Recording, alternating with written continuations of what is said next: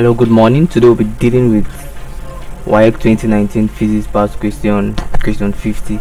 Now this particular question is a question on melting, boiling and freezing, a question on change of state. The graph above illustrates the variation of temperature theta with time t for a solid that is being heated. Which processes take place at segments P and Q?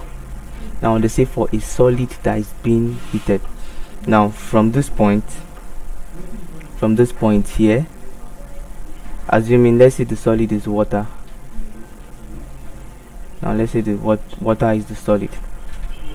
At this point, this should be 0. At this point the temperature will be negative, meaning it is ice. At this point it is ice. Now this is 0. When it gets to this point, it means the temperature is 0 degrees. Now water changes from ice to liquid at temperature 0 degrees Celsius. So at this point you'll notice that the line here, the graph, is a straight horizontal line. Now this straight horizontal line signifies that there is no change in temperature. There's no change in temperature. Now although heat is being added at this point, but the temperature is not changed because the heats at this point are called latent heat. We call them latent heat or hidden heat. Now this heat doesn't affect the change in temperature because it is used to change the state of this particular solid. At this point it is water. Now the heat helps to break the force of attraction between the ice molecules instead of reflecting in the temperature of this ice.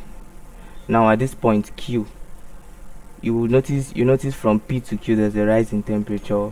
From this point P to Q the temperature changes. Now at Q the temperature remains constant also,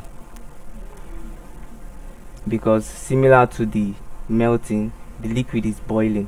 Now the water is boiling. The water is changing from liquid to gaseous state. Now due to the latent heat, like I explained earlier, the heat now is involved in the change in state instead of a rise in temperature. That's why we are having a constant value for the temperature. Now according to this particular question, the answer is C, melting and boiling. Melting and boiling, that is P and Q respectively. So our answer is C. Thank you and God bless you.